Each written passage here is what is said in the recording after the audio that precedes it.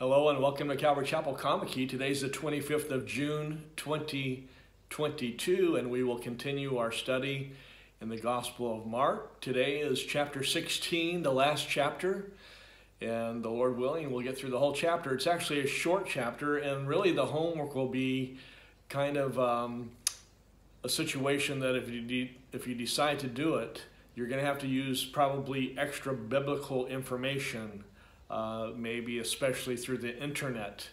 You know, we live in the information age, and there's lots of information out there that we can get to, including stuff about the Bible. But I'll mention the homework later on as we go through. So let's look at Mark chapter 16, starting with verse 1. I think what I'll do is I'll read the whole chapter, and then we'll talk about a few points. But I want to finish with kind of an outline having to do with kind of the last instructions the Lord gave his disciples, then ultimately us before he ascended into heaven. And so we'll see that as we progress. Let's look at chapter 16 of Mark, verse 1. And when the Sabbath was past, Mary Magdalene, Mary the mother of James, and Salome bought spices that they might come and anoint him. Very early in the morning, on the first day of the week, they came to the tomb when the sun had risen. Verse 3, and they said among themselves, who will roll away the stone from the door of the tomb for us? But when they looked up, they saw that the stone had been rolled away, for it was very large. And entering the tomb, they saw a young man clothed in a long white robe sitting on the right side, and they were alarmed. But he said to them, do not be alarmed. You seek Jesus of Nazareth, who was crucified. He is risen. He's not here. See the place where they laid him. But go tell his disciples and Peter that he is going before you into Galilee. There you will see him as he said to you. So they went out quickly and fled from the tomb, for they trembled and were amazed. And they said nothing to anyone, for they were afraid. Verse 9. Now when he rose early on the first day of the week, he appeared first to Mary Magdalene, out of whom he had cast 7 demons. She went and told those who had been with him, as they mourned and wept. And when they heard that he was alive and had been seen by her, they did not believe. Verse 12, after that he appeared in another form to 2 of them as they walked and went into the country. And they went and told it to the rest, but they did not believe them either. Verse 14, later he appeared to the 11 as they sat at the table, and he rebuked their unbelief and hardness of heart, because they did not believe those who had seen him after he had risen. And he said to them, go into all the world and preach the gospel to every creature. He who believes and is baptized will be saved, and he who does not believe will be condemned. And these signs will follow those who believe. In my name they will cast out demons, they will speak with new tongues, they will take up serpents, and if they drink anything deadly, it will by no means hurt them. They will lay hands on the sick, and they will recover. Verse 19. So then after the Lord had spoken to them, he was received up into heaven and sat down at the right hand of God, and they went out and preached everywhere, the Lord working with them and confirming the word through the accompanying signs. And then it finishes with Amen. So that's Mark chapter 16. So we'll just go through it verse by verse. I don't have really a whole lot of input until we get to the end. And we'll talk about really the Lord's last instructions to his disciples before he ascended into heaven. And we're going to see what all of the Gospels and even the book of Acts says about that. And so let's go through it verse by verse as we finish up the Gospel of Mark. How about that? I think it's been probably over a year since we started. And so it says, now when the Sabbath was past, and we know that this was a special time period, not only the Sabbath of the weekend, if you will, Friday night to Saturday night, but also there was the Passover involved in all of this. So it was a very special time. Remember, Jerusalem would have been overcrowded with visitors from all over the known world, especially Jews from everywhere would come in. And that's going to happen even when we get into the book of Acts. You know, we see right after that the Feast of Pentecost would be very similar crowded situations. And we see that the first people mentioned that are actually going to take care of Jesus' dead body, that's what they had in mind, were women, Mary Magdalene, Mary the mother of James, and Salome. And you can compare the other Gospels and you can kind of piece things together, especially when you compare the harmony of the Gospels. You can make a timeline of what happened on this first day of the week. And so it says very early in the morning. So it's the first day of the week, and we know that's Sunday morning.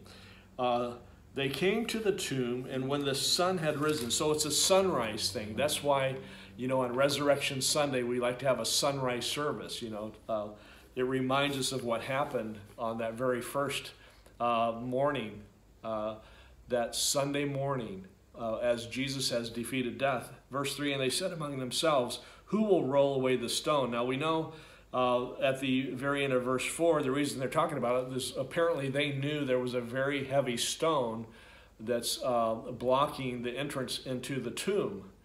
And so that was on their mind. And so, but they looked up and the stone had already been rolled away in verse 4. And entering the tomb, they saw a young man. Now we know from even other translations, this turns out to be an angel clothed in a long white robe sitting at the right side, and they were alarmed, and of course that would be normal. But he said to them, do not be alarmed, you seek Jesus of Nazareth. I love that, right to the point. And you know what? The world at large, whether they know it or not, is seeking truth, and we know from the Word of God that Jesus is the way, the truth, and the life. And so as people at large in the world are seeking truth, we already know the answer. We can say, you're seeking Jesus of Nazareth, and that's what this angel says, and who was crucified, so that actually happened. He actually died because of crucifixion, his body did. But he says he is risen. He is risen. He is alive. He has defeated death. That's a huge statement there. He's not here. See the place where they laid him, but go tell his disciples in verse 7, and Peter specifically, we see, Peter is a disciple, that he is going before you into Galilee. So remember, this is now in Jerusalem, and Galilee would be in the northern part of Israel. There you will see him as he said to you. So they went out quickly and fled from the tomb, for they trembled and were amazed, and they said nothing to anyone, for they were afraid. Now, let me pause there, because this will be, now I'm going to insert the homework if you choose to do this. This is going to be a big assignment, depending on how deep you want to go. Apparently, at the end of verse 8, there's some manuscripts that say that's the end of the story, that's the end of the chapter, that's the end of the book of Mark. So it ends abruptly, where it says in verse 8, so they went out quickly and fled from the tomb, for they trembled and were amazed, and they said nothing to anyone, for they were afraid. Period. Okay, so in your research, you can just use a search engine on your internet, and you can just search for Mark chapter 16. You're going to find information that has to do with manuscript evidence for the book of Mark, and specifically for chapter 16.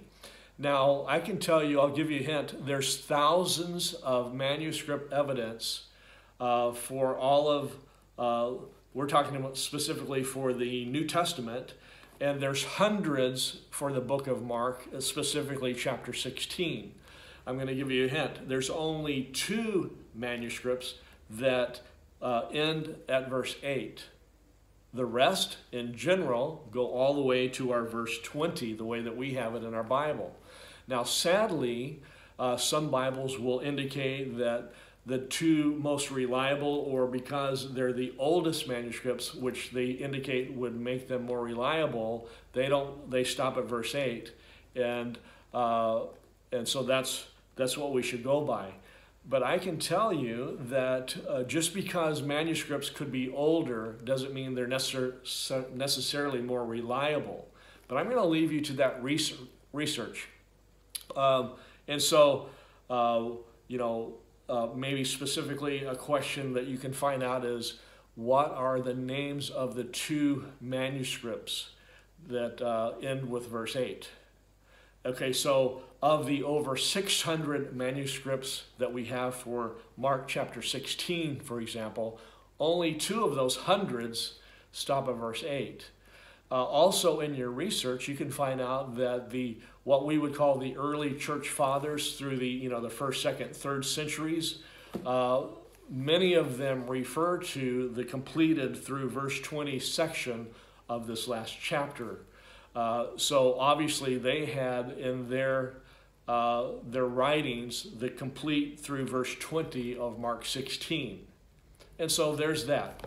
That can be really in depth. Now, you can also find a really good Bible teacher, Bible scholar by the name of David Hawking, and he teaches through what's called, this course called The History and Authenticity of the Bible. And so he speaks of these things, about the manuscripts and how we get the Bible, how we get the canon, they call it, of the Bible. How was the Bible ratified? How was it, decided of what we have in our hands called the Bible? And so it's the history and authenticity of the Bible by David Hawking, and you're going to find that. You can search that on your internet, but I know for sure you can find that on the website. It's called Blue Letter Bible, and that's a Calvary Chapel organization. So the Blue Letter Bible on the internet, and then you can find out from this teaching from David Hawking about the Bible and how it came to be. And so that course, I think there's at least 17 lessons. It's at a very in-depth, like a college, university type of level of teaching. But my wife and I went through that years ago, and it really opened your eyes to, how we can trust the Bible. So I would recommend that if you're interested. And so I'm glad that that's now on video. You can pause this, you can rewind it, you can, okay, what did he say? So David Hawking's the teacher, and you're going to find that on the Blue Letter Bible. Okay, so I'm going to put that to rest, and we're going to continue on now with verse 9. Now, when he rose early on the first day of the week, he appeared first to Mary Magdalene, and the other Gospels confirm that. So from verse 9 to verse 20, we can actually confirm these verses with other scripture in other books of the Bible. And he appeared to her, out of whom he had cast out 7 demons. She went and told those who had been with him as they mourned and wept. Remember, there's a group of people, they're praying and whatever, they're weeping, they're mourning. And the sad part is they're not receiving the information that he's alive. And so Jesus will actually scold them for that, for their disbelief. And when they heard that he was alive and had been seen by her, they did not believe. I speculate that in the culture there, because it was a woman reporting back, they didn't believe because that's what their culture kind of accepted. Not that Jesus accepted that. The Bible makes it very clear. The woman has a very special place in God's heart and has, all the rights as anyone else in Christ. It's Christ in us, our hope of glory. Verse 12, after that he appeared in another form to 2 of them as they walked and went into the country. And we can compare that to the road to Emmaus. And they went and told it to the rest, but they did not believe them either. Sad. Verse 14, later he appeared to the 11 as they sat at the table, and he rebuked their unbelief. That word unbelief can be translated disobedience and hardness of heart, because they did not believe those who had seen him after he had risen. And he said to them, so here's the ending of Mark and some instruction, some direction from the Lord to his disciples. Go into all the world and preach the gospel to every creature. He who believes and is baptized will be saved. Okay, so let's clear up some confusion here. We're not saved by baptism. We get baptized because we are saved. Baptism in the water is a picture of the death, burial, and then resurrection of Jesus. You go into the water. It's a picture, it's a type of being buried. And then you come up out of the water. It's a type, a picture of the resurrection. But that all happens as a public confession because of what's already happened in your heart. When we receive the Lord, now we're baptized. It's like a public confession of what's already happened in your heart. And so I wanted to clear that up just one more time. But he who does not believe will be condemned. We know from the Gospel of John that the Lord didn't come to condemn the world. In fact, he makes it very clear that you're already condemned in your sins. And so he came so that we might have life, and that more abundantly, the Bible says, because it's Jesus in us. It's not a prosperity gospel, but our life in him, regardless of circumstances or situations, it's an abundant life because we have the power of the Holy Spirit now residing in us, and we walk and are led by the Spirit. It says in verse 17, and these signs will follow those who believe in my name. They will cast out demons, and they will speak with new tongues. They will take up serpents, and they will drink. If they drink anything deadly, it will by no means hurt them.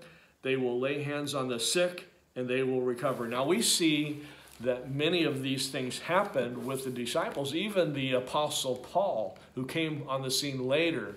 Remember, he was Saul. He was persecuting the church, and he had an experience firsthand with the Lord on his way to Damascus to take captive the Christians there.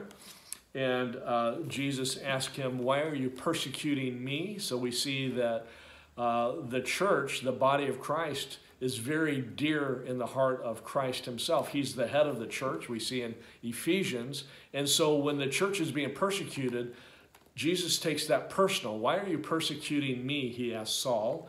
And Saul asked, well, who are you, Lord? And he says, I'm Jesus of Nazareth. And so we see in Scripture that many wonderful, exciting, miraculous things happen in the lives of the apostles. As Jesus ascended into heaven, he gave them a promise to send the Holy Spirit. Then the church is born at Pentecost. We see that in the book of Acts. And then they go about, they follow the instruction, the direction of Jesus, and they're going out into the world, and they're spreading the gospel, the good news of who Jesus is. And as they're doing that, many times there were miracles. Now, I truly believe that God is a God of miracles. I believe that he can do anything that he wants to, even today, right now in this moment. And as a reminder, remember, even salvation is a miracle. Where we come out of darkness into the marvelous light of who Jesus is. That's a miracle. All based on who Jesus is and the free gift of grace, and then the faith that we have as a measure of Romans 12:3 comes into play, and the Holy Spirit now makes us alive, that our dead spirit in our flesh, in our carnal life, now becomes alive again in the Lord, and now the Lord resides in us. It's all a miracle. But I want to kind of capture, okay, all these things happening, speaking of poison and drinking deadly things won't hurt them. It reminds me of my time in Las Vegas, in inner city Las Vegas, and how just being in places where even the police would say, you probably shouldn't go there. It's too dangerous. But a sense of calling, and when you step into the Lord's calling, it's like you're going home. It's exactly where you're supposed to be, and there will be absolutely a supernatural, even protection from God himself. If he's called you to go somewhere, to do something, there may be fear. It may even be somewhat legitimate, but if the Lord's called you to do something and to go into a place that could even be dangerous, the Lord's going to protect you. He's going to work it out.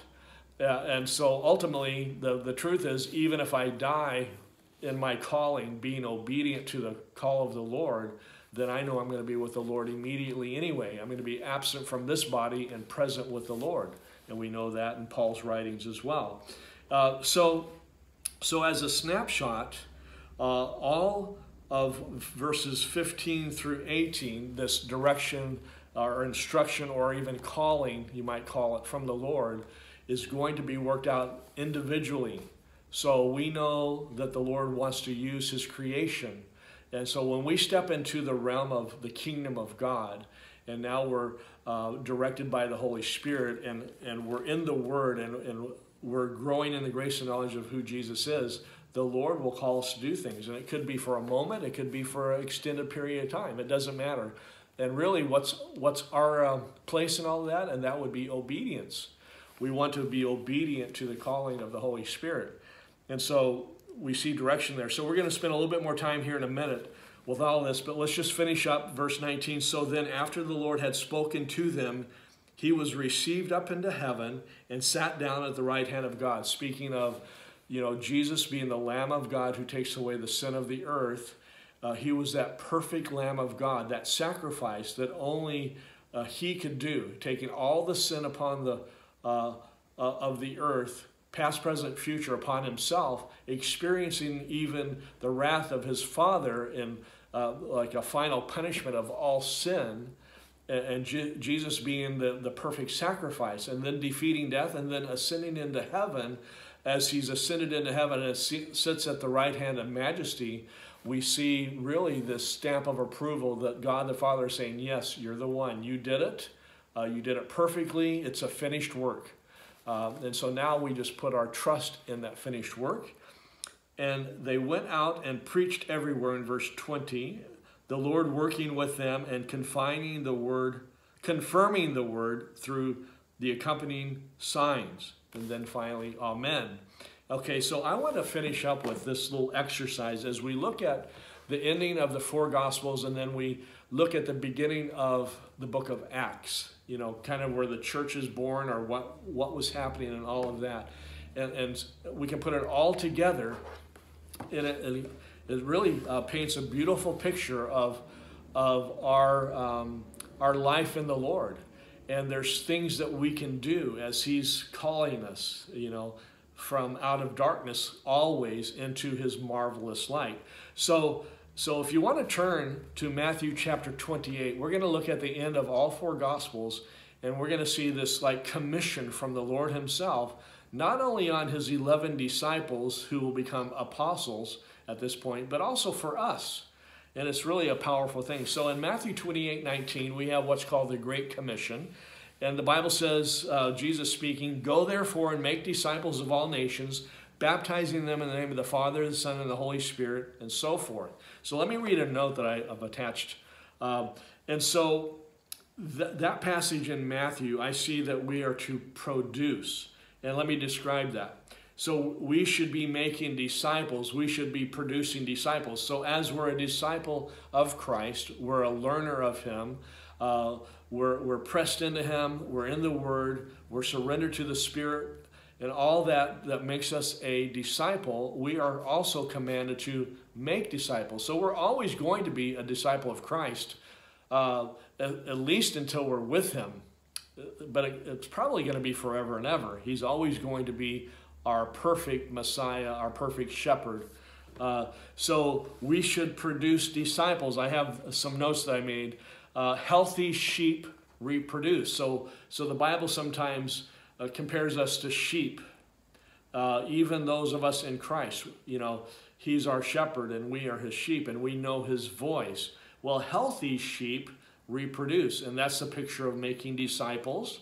We are to be fruitful, producing fruit. As we're commanded to love God and to love others, and we're denying ourselves, the fruit that the Lord produces in our life isn't for us. It's going to be for the people around us.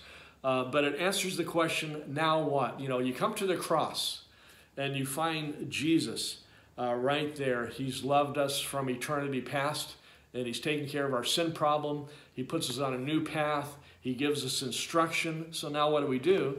What do I do now that I've been to the cross is the question, and where do I And where do I make disciples? And the answer is anywhere. So as we're going, therefore, make disciples. Literally, that's how it can be translated.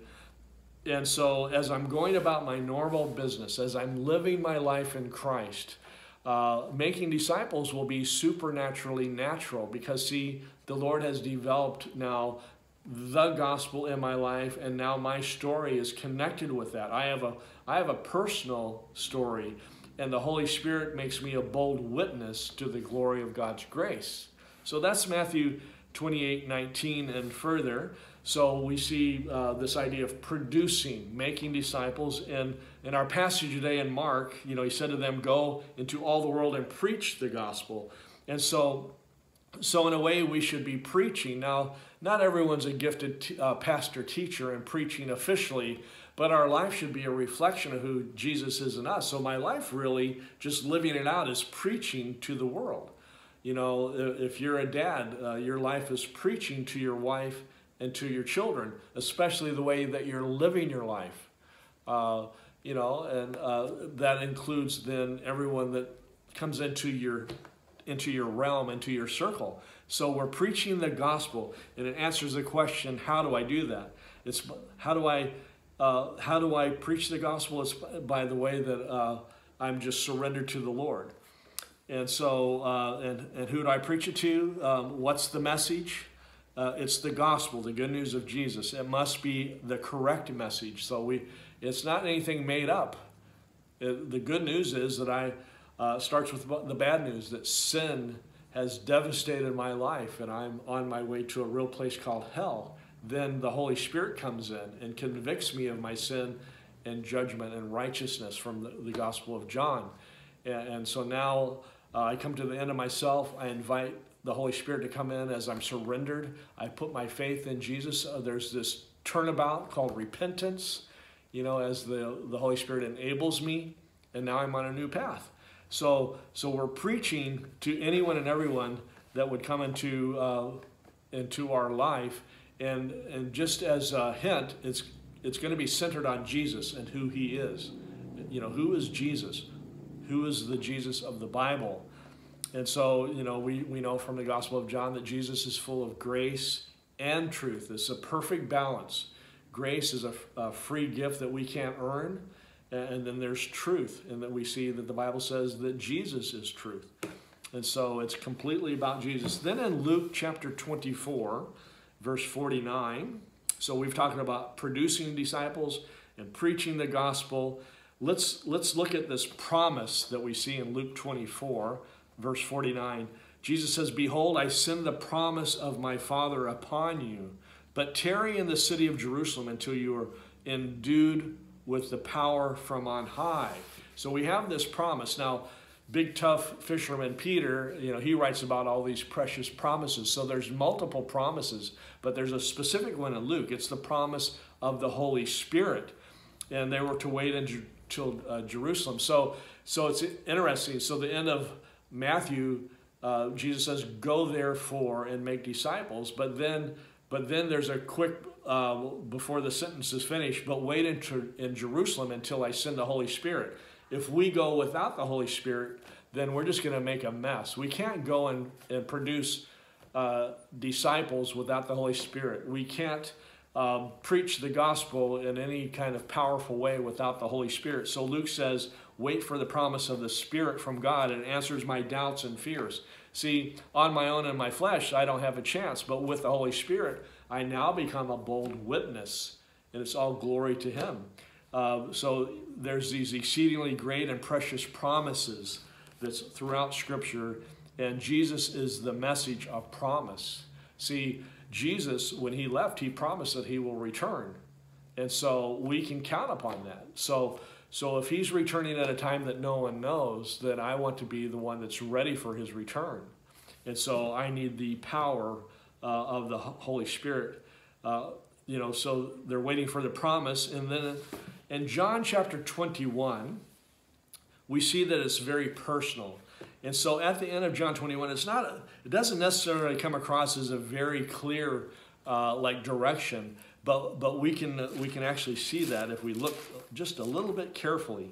In John 21, So remember, Peter has now denied Christ 3 times, just like Jesus said. And then Jesus goes to the cross. And now Jesus is on the earth in his resurrected body, and he's now restoring Peter through this last chapter in the Gospel of John. He asks Peter 3 times, do you love me? And there's that conversation. And then it leads into, let me read from verse 20 of John 21. Verse 20, then Peter, turning around, saw the disciple whom Jesus loved. That's the Apostle John, following, who also had leaned on his breast at the supper. Remember the Last Supper. And said, Lord, who is the one who betrays you? Peter, seeing him, said to Jesus, but Lord, what about this man? So the Lord, in verse 18, indicates how Peter's going to die. And it really leads to crucifixion. Remember, tradition says that Peter was crucified upside down. He said that he wasn't worthy to die right side up like Jesus did.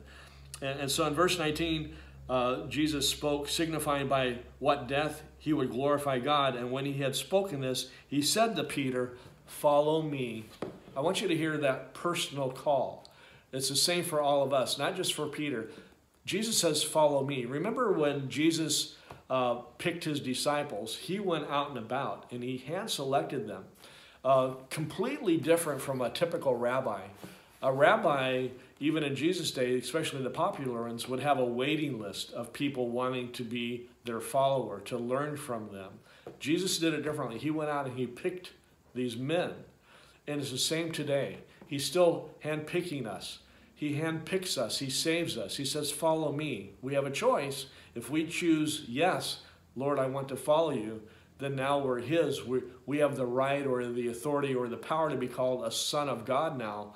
And we're following Jesus in this life, and we're his disciple. And so the Lord indicates how Peter's going to die. And then Peter says, well, what about John? How's he going to die? And in verse 22, Jesus answers that. Jesus said to him, if I will that he remain till I come, what is that to you? So Jesus isn't saying that John's not going to die, but we know from history that John was really the only one of the disciples that lived to an old age, probably in his 90s. He's the one that wrote the book of Revelation, for example.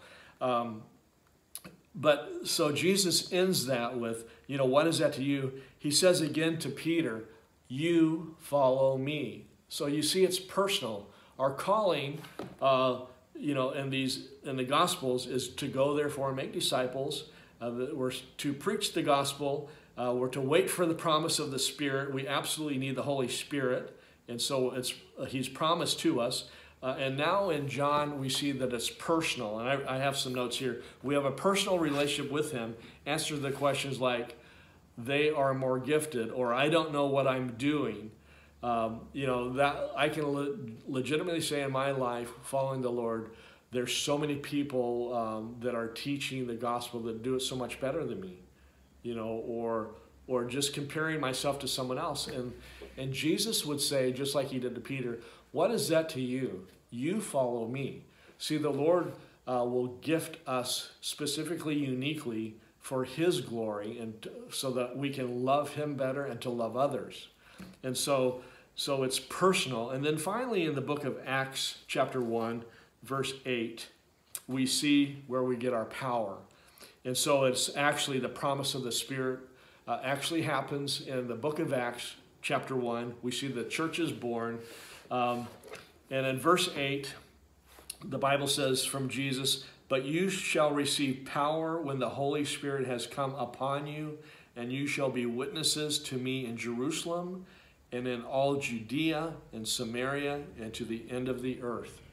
Okay, so power from the Holy Spirit. We have power from God, and it answers the question, how can I be a disciple? How can I preach the gospel? How can I even believe God's promises to me? How can I follow Christ personally? It is Christ in us, our hope of glory, from Colossians 1:27. It is his power in me that makes me a powerful, bold witness for him. And I say amen to that. So instruction from the Lord, from the Gospels and into the book of Acts, We're to produce disciples. We're to preach the gospel. We wait for the promise of the Spirit. It's a personal thing. And now we have power from God. It's the Holy Spirit upon us to overflowing. And that's an ongoing thing. Keep on being filled by the Holy Spirit. We see in Ephesians. And so I hope that's a blessing. I know that for me, going through the book of Mark has been a blessing to me verse by verse. And I hope that's true for you as well. And so I'm going to be on a little bit of a break. My wife and I will travel to the United States for some time with our families. And when I get back, I already have a plan of action.